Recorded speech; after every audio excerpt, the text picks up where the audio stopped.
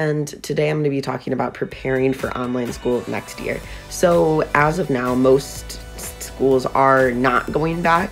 I think there's about 20% of schools that are going back that are public schools. A lot of private schools are going back because they don't have to follow like every state rule that a lot of the public schools do.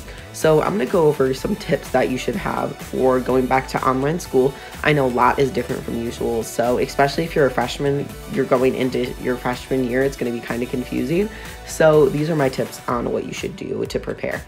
So number one, this one doesn't apply as much now because it's mid-August and you probably start early September, but I'd say studying. You might want to review some stuff you did last year or do the Khan Academy courses, get ready.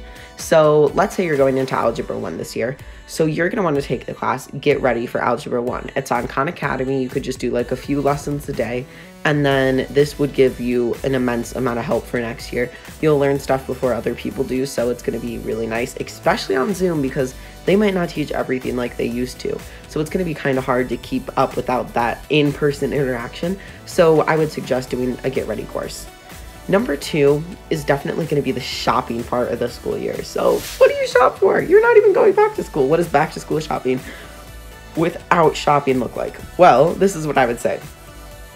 Though you might not need like a new backpack or a new lunchbox, you should still get like some new binders because I know most people's binders break during the school year.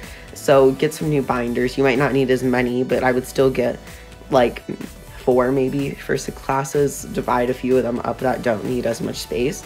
But also like get notebooks, colored pencils, markers, pens, stuff you're still going to be using even though you're at home. So it's not really, it's back to Zoom shopping, but it's still not no shopping. So I would still get those things before the school year starts.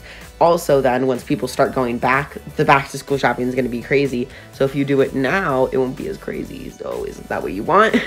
So number 3 is going to be talking about your sleep habits. So if you're any part like me, you have been going to bed at like 2 or 3 a.m. every single night this summer since we haven't been into school in like 6 months. So what I'd say is, especially if your classes start early, like my cousin's classes start at like 8 o'clock.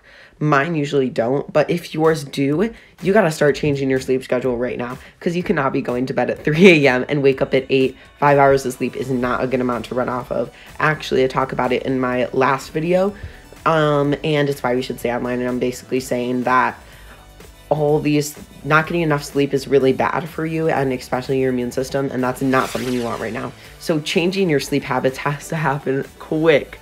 So I would suggest maybe winding back your sleep like 30 minutes earlier until you're at maybe around 12 or something, because 12 to 8 is a pretty good amount of sleep if you want that. You could also always get more. I'm probably going to go to bed at 12 if I had to wake up at 8. So that's just my tip. That's what I'd say. So I'd start changing your sleep right now because it's hard. It is hard to change it. So it's going to take some time. The last and final S, which is kind of like the whole point of these, it's the 4 S's. The last and final S is schedule. So your schedule is going to be so important for this Zoom classes. You got to keep all your classes on a schedule. Like for me, I would have math like every Monday at 10 o'clock. So I would put that in my calendar and I would know on Sunday night that I have to go to bed. That's not super early, but a little earlier because I have school at 10. So I just make sure you have your classes in a calendar app. There's a ton on the App Store. And all of these help. So keeping a schedule is really important. You want to keep that consistency like a normal school day would have. Maybe go through your work in order, because I know that's what I do when I get home from school usually. I'll do my homework from like 1st to 6th hour. So that way you're in a schedule. You're like, oh, I already did 1st hour, I already did 2nd hour, now I do 3rd. And I would just say that's the best way to get your work done. Do your work as early as you can. You don't want to put it off, and then you get more work, and now you're behind. So I would say do your work quick, put it all on a schedule, and those are my tips for going back to Zoom University School. So I know this might not be ideal. It's just keep in mind that this is to keep us safe. I'm going to put some more Twitter fights I've had up here.